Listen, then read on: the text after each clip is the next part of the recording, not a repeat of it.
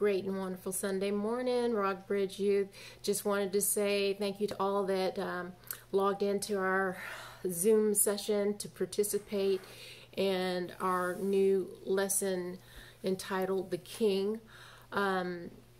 It's an interesting lesson that I hope that other youth members will be encouraged to join. And if you know someone who is not connected to the body, please invite them to join us next Sunday at 11 a.m. And yes, our time did change from 10 a.m. to 11 a.m.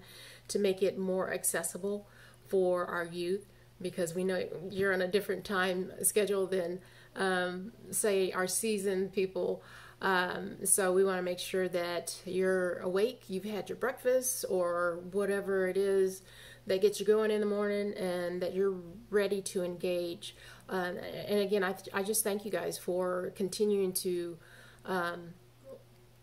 walk the walk. It's so easy today to just say, you know, with everything that's going on, I'm going to push back and I'm just going to, you know, wait and see. But there is no waiting and seeing when you're in the Word of Christ, when you're living in the world. It's going to continue to go on, and no matter what you do, you need to stay covered in His Word, and you need to stay in community. And so I'm literally basically the facilitator for you guys. I encourage you all to step up your leadership qualities. Don't be worried about what other people may say or think about what you have to say or what you need to ask to understand the Word, because only you will gain from it. Actually, everybody will gain from it. It'll make them feel more comfortable that, hey, this person asked this question and they got an answer. They're wiser for it now. And so maybe, you know, it will help others do the same.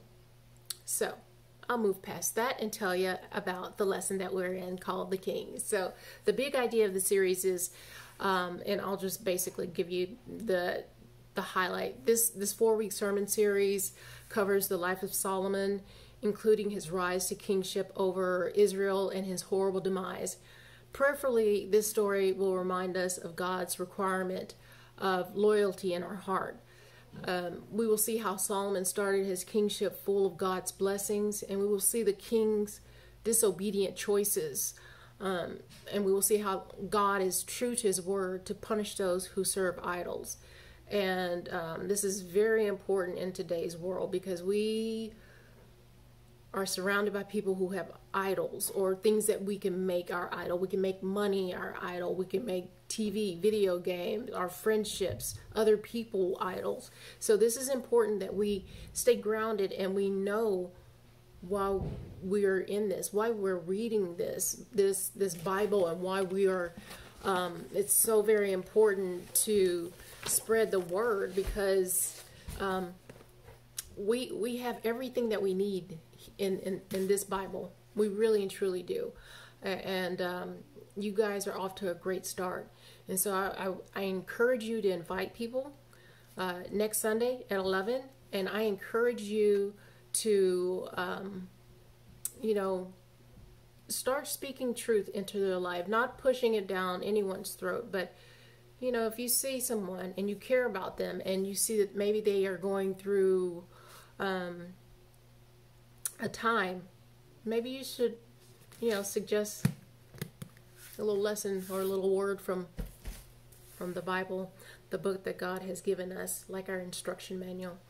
But again, I hope you guys have a great week, and I look forward to seeing you next week at 11 a.m. And if you have any prayer requests or anything that's on your mind, please do reach out to me at Reagan@rockbridgechurch.com. Bless you all. Have a great week.